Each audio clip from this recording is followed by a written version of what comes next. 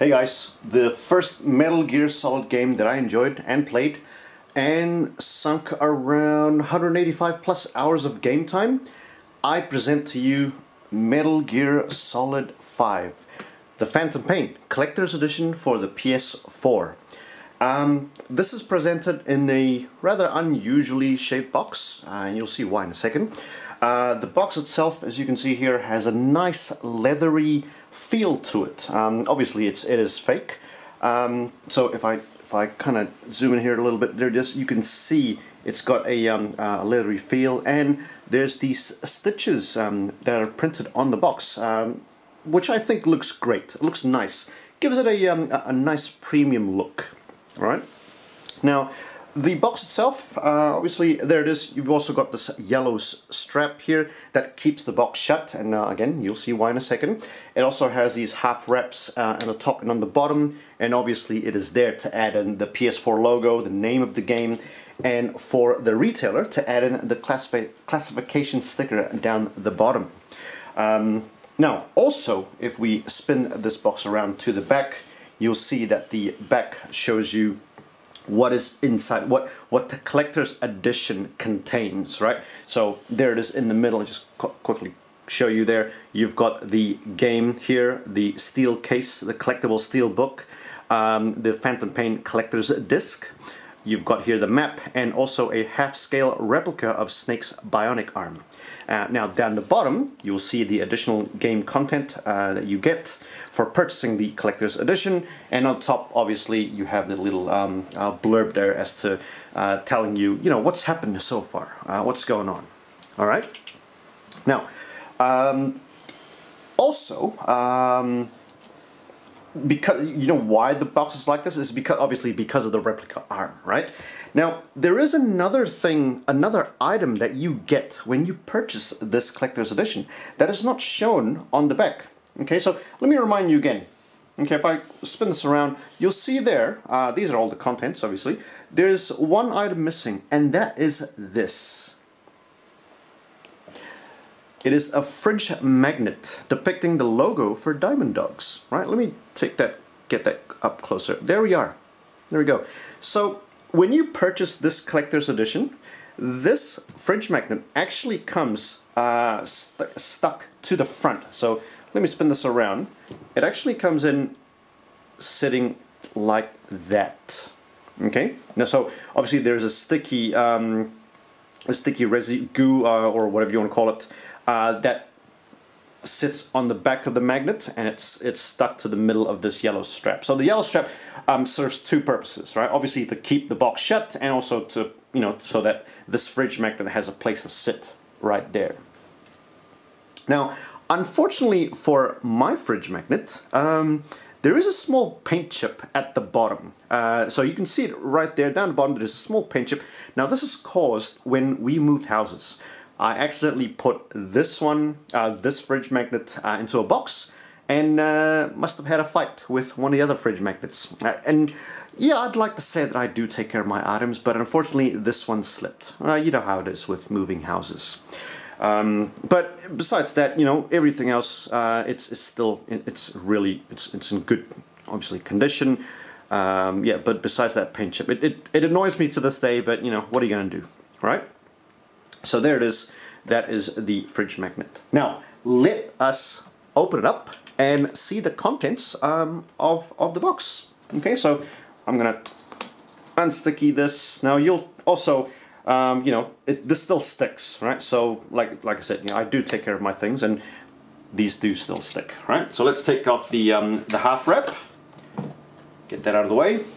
Let's also take off the yellow strap in the middle.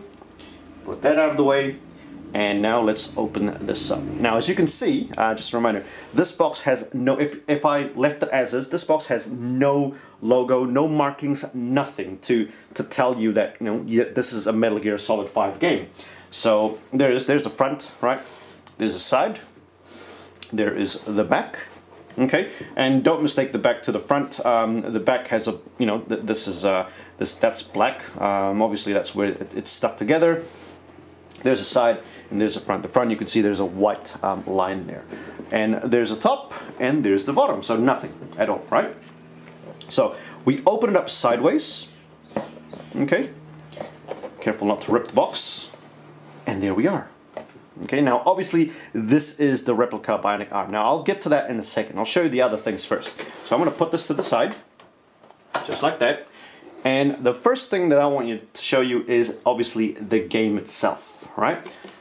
There it is for the PS4, right? Not to be sold separately, obviously, because this comes in a collector's edition. There's a front, you know, there's a spine, obviously right there, and there is the back of it. It's all for revenge. There we are. If we open this up, we get a couple of things. Obviously, we get the Blu-ray disc right there. Now, if I take this off, you know, there it is. There's a Blu-ray disc, right?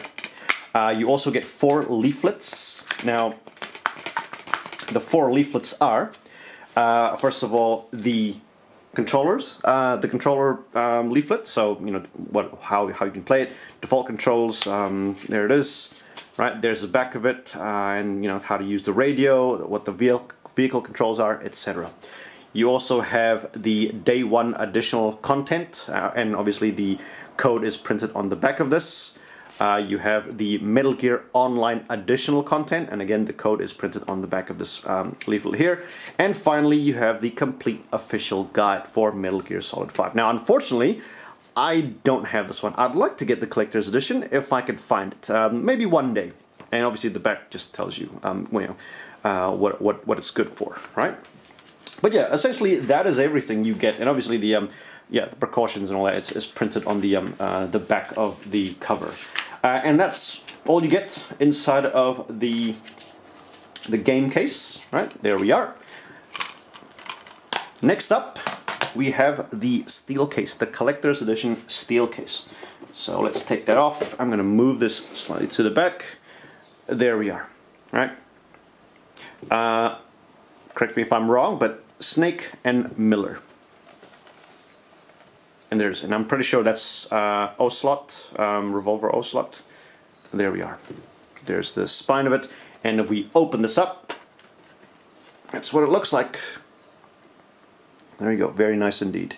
And as you can see, there's no, oh yeah, there's a little bit of, but there's no dings or anything like that. Okay? Now, what is inside? Inside the steel case contains the bonus collector's edition disc, which is right there. This disc contains a couple of videos, trailers, promos, and I believe a music video. Now, FYI, one of the videos in this bonus disc what makes people think that this game is unfinished. We won't get into that discussion. There's plenty of that in Google. Also a couple of videos in Google if you search for, I believe, incomplete Phantom episode or something like that. But it's all in there. Okay. The other thing that you get is the map. So let's take a look at the map itself.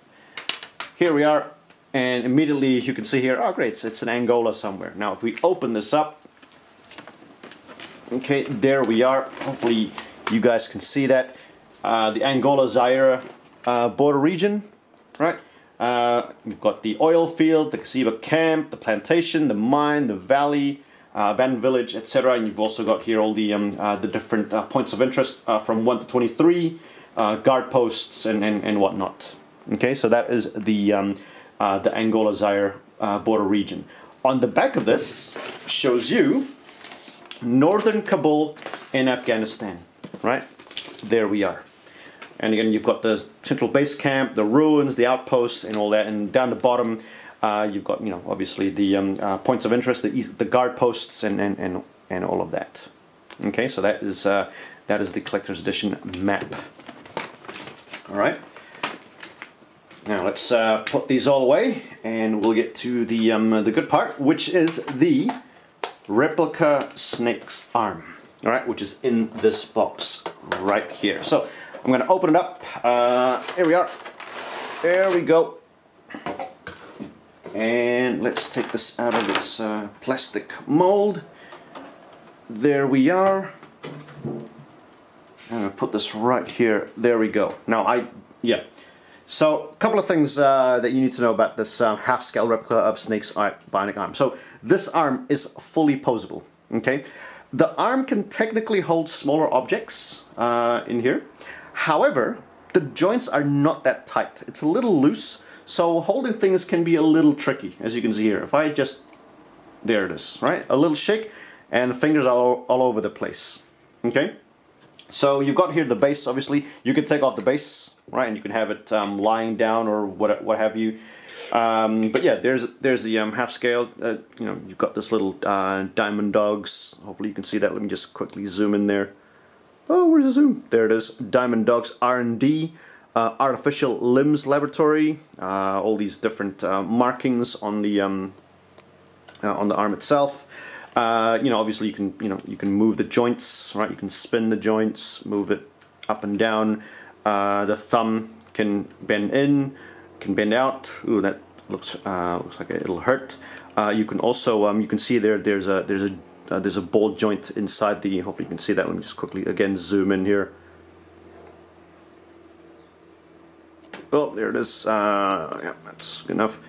There's a ball joint here, so you can move the thumb back and forth, and obviously you know, the fingers they do close in, right? You can make a fist out of this. There we are. There we go, and yeah, rocket punch someone. All right, but yeah, that is the replica half-scale replica of Snake's arm. It's really nice, and yeah, the joints are I don't know if these are real. I guess they are. You can sort of tighten these screws here.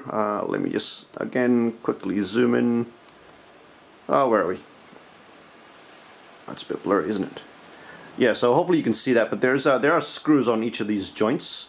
And yeah, you can, I guess you can tighten them a little bit, but yeah, I don't see the point in doing that, to be honest with you. So I'll just leave it as is. But yeah, that's it really for the replica Snake's arm. Now, again, with most of my collector's edition, I don't really you know, display them because A, I have no space, and B, yeah, I just, you know, leave it as is in its box, I guess, intact. So yeah, anyway, that's it for the collector's edition for Metal Gear Solid 5 for the PS4. As always, thanks for watching. Hit that like button and subscribe so you don't miss out on any of my future videos. Until next time, ciao.